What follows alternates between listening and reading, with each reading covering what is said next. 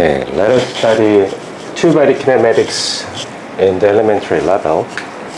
And we consider two-body system, two-body relativistic system, whose four momentum, two particle A and B, whose four momenta given by P1 and P2. And their rest mass is M0 and M2. From now on, if I write mass, it is a rest mass. It is too busy if I put 0. So if I write just M, then it is a rest mass. So let us consider the case, the two-body system whose four momentum are P1 and P2. If I rewrite this four momenta in terms of energy and momentum, it is expressed like that. Energy, comma, momentum. By the way, for momentum P mu was energy divided by speed of light and momentum. However, in particle physics, C is constant and it is usually put to be 0 in theory.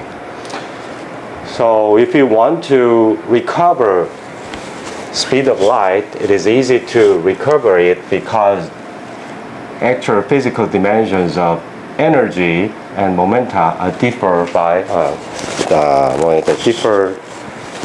speed of light. So you just put divide by C. So from now on, we just ignore speed of light and we put just C equals 1. These are the components of the particle 1's momentum, and these are the components of particle 2's momentum. And let us define the total four momentum, capital P, which is the sum of the two momenta. So if I express the component's energy is E, and capital P 3 vector is the 3 vector of the total four momenta.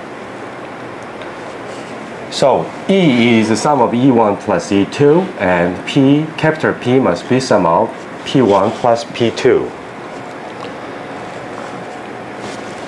We recall that the two particle has rest masses M1 and M2. So if I square the four momentum P1, then I would get M1 squared.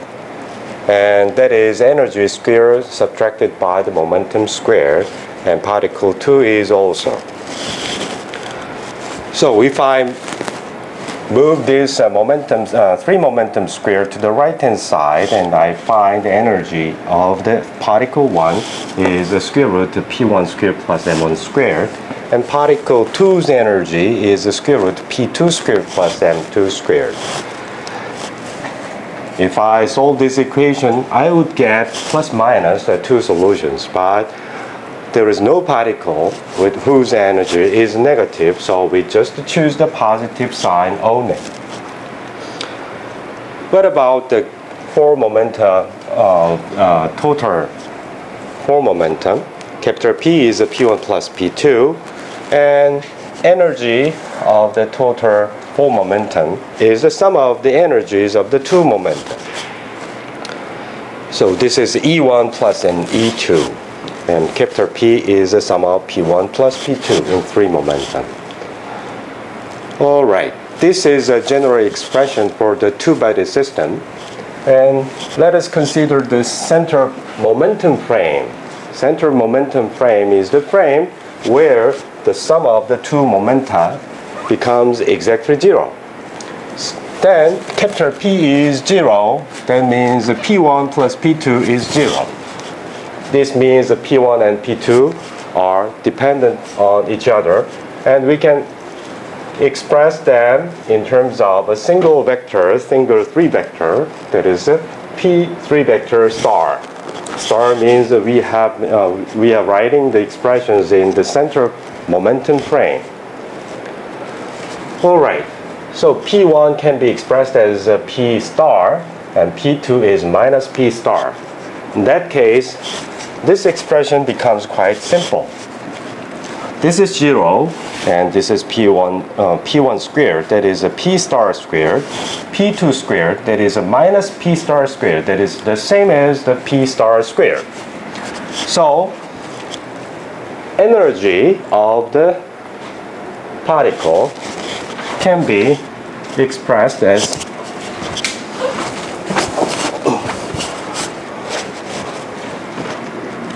this E can be expressed as square root capital M squared plus capital P squared if there is a mass. In this case, in the rest frame, P star, capital P becomes 0, so it is energy becomes mass of the whole system. We call this as invariant mass. Invariant mass. That is the sum of two energies of the particle at the center of momentum frame. So again, we use the star for the particle 1 and particle 2. Now the momenta are the same, and that value is a P star. So we have the constraint that total mass, actually the invariant mass of the two-body system, is the sum of the two energies of the particle in the center of momentum frame. So M1, M2, if capital M is given, then this is the equation that can be solved for P star absolute value. Alright, so let us move this as one single square root to the right hand side and square the equation. Then I would get this guy squared and this guy squared, and P squared cancels. What I get is mass squared for M1, mass squared for the M2, and the crossing term minus 2M square root M2 squared plus a P star squared. And the first term is the capital M squared, that is invariant mass of the two-body system. So this guy disappears, this guy disappears, and what is it? This is energy of the particle 2. So energy of the particle 2 can be solved as move this M2 squared to the left hand side. No, keep this M2 squared here and move this M1 squared to the right hand side, and move this square root to the left hand side and divide both sides by 2 capital M. Then the final result for the second particle energy at the center of momentum frame is capital M squared plus, remember this guy is a 2 and this guy is 2, 2 plus squared subtracted by M1 squared divided by 2 times invariant mass of the two-body system. Energy of the first particle can be obtained by using the same way, because of the symmetry of this equation. I can just flip the 1 and 2. If I exchange 1 and 2, then the expression is exactly the same form, except that 2 is replaced by 1 and 1 is replaced by 2. So this is the expression, this is the formula for the energies of the two particles in the center of momentum frame, whose invariant mass is capital M. All right.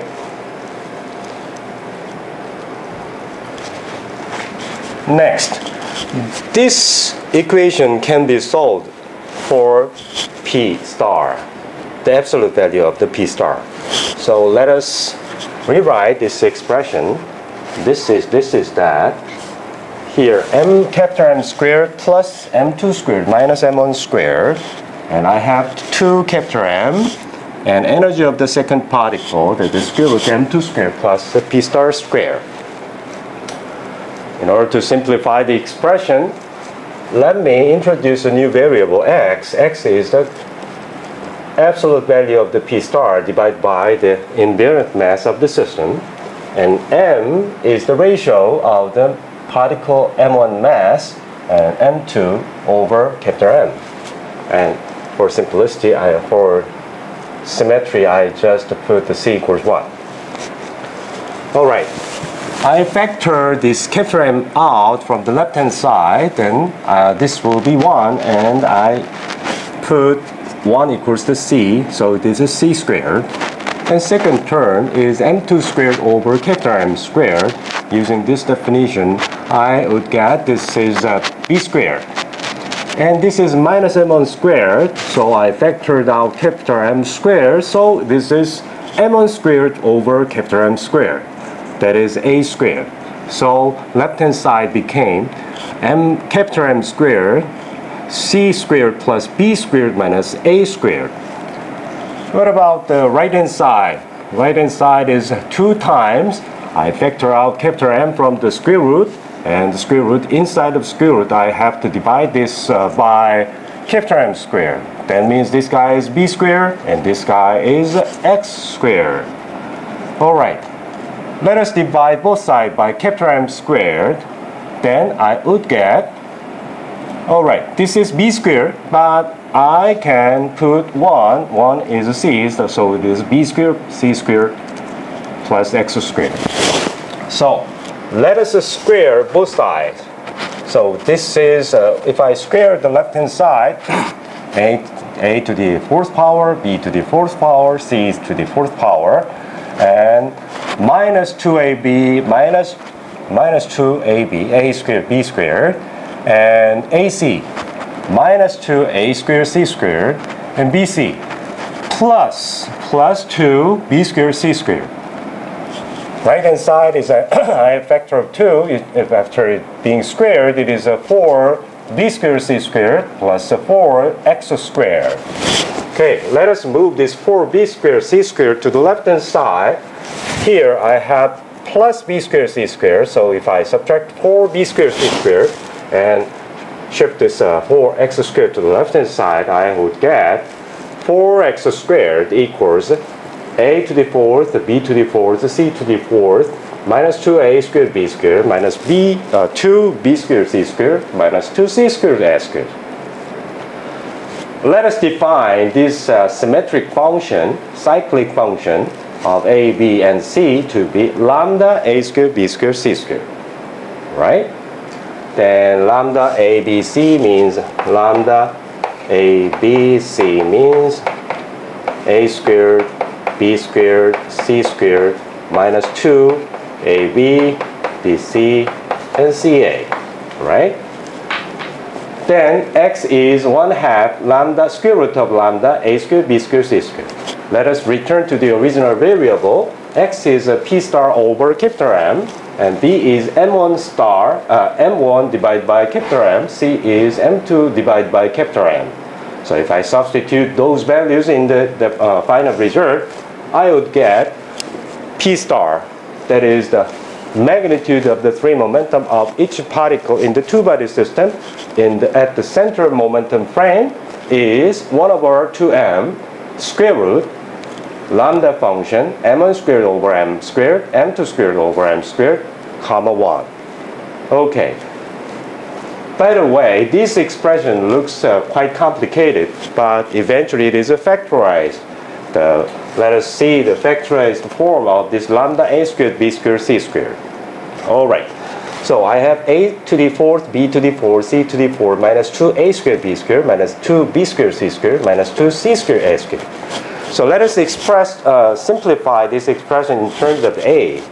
And because a, b, c are all symmetric, so it's anyone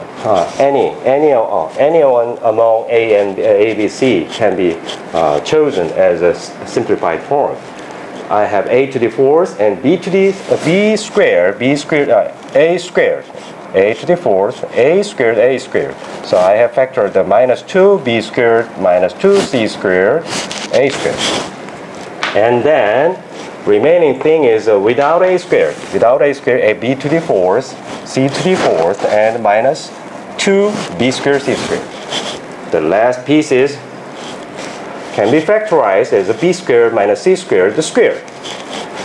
It is again factorized as a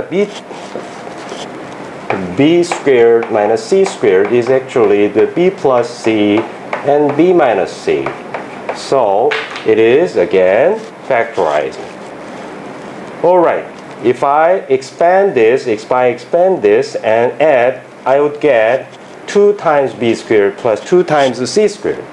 However, I have a minus sign, so my factorized form is put negative sign to each of them. I mean, minus b minus c squared and c minus b squared. No. Minus b plus c squared times minus b minus c squared. This part can be written as. So after being factorized, I have a squared minus b plus c squared, a squared minus b minus c squared.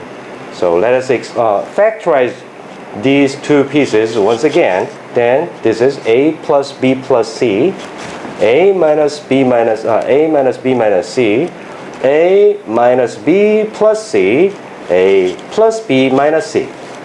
Symmetric form can be found if I factor this negative sign from this factor. I will get negative sign and a plus b plus c and a plus b minus c, b plus c minus a, and c plus a minus b.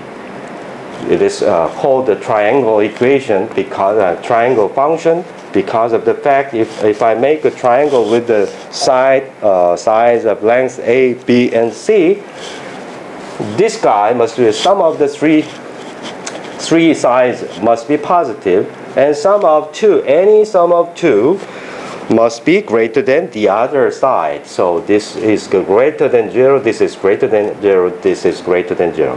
So if A, B, C satisfy the equation that is negative, then this, if I miss this factor and this over factor, these four factors, product of four factors must be positive always.